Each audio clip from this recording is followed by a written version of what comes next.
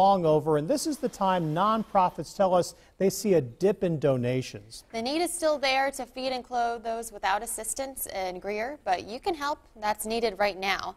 7 News' Christine Scarpelli is live at Greer Community Ministries with more on how you can help those nonprofits get through the slow season. Good morning. Hey, Christine. Yeah.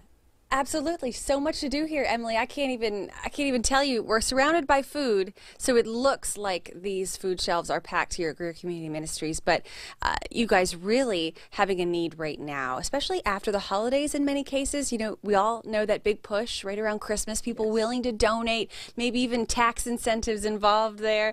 But it's March almost. It's end of February. So this is a unique time. Krista Gibson here from Greer Community Ministries. Tell me about it. Yes, it is.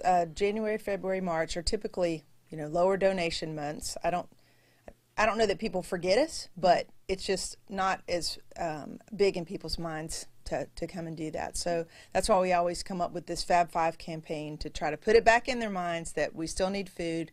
We've already given out almost 280 food orders this year for 2 months already, and a food order is 5 to 6 bags of food.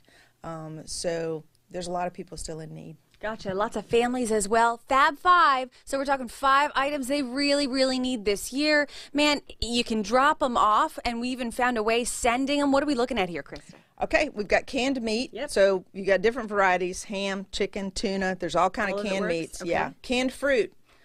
We prefer that in fruit juice, but we'll take it however. Okay. Peanut butter, crunchy, creamy, but we prefer the smaller jars like this, the 18 ounce. Okay. Also, we have canned pasta because all kids love canned pasta. All kids do. That's right. You're feeding families. That's a great reminder. All right, best way to get it here. You can drop it off. You want to give me the address?